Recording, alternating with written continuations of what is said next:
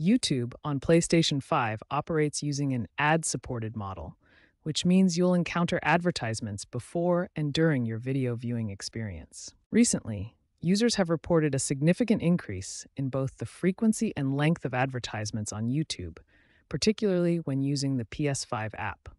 This has led to considerable frustration among viewers. YouTube Premium offers a comprehensive solution to this problem.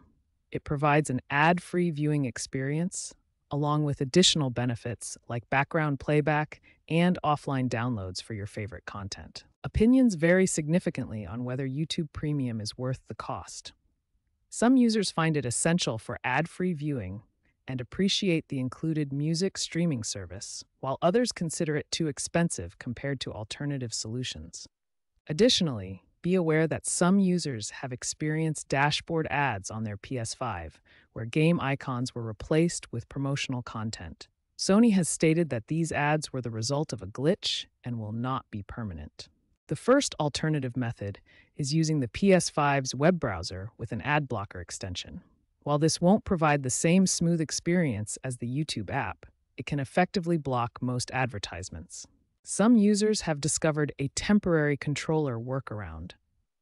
By quickly pressing the circle button, followed by the X button when an ad starts, you might be able to prevent the initial advertisement from playing. For multitasking while gaming, you can use the pin to side feature.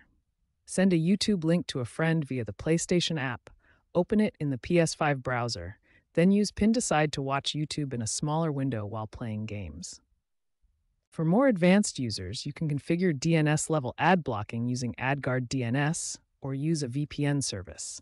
These methods work at the network level to filter out advertisements before they reach your PS5. While these alternative methods can help reduce ads, remember that YouTube Premium remains the most reliable solution for a completely ad-free experience.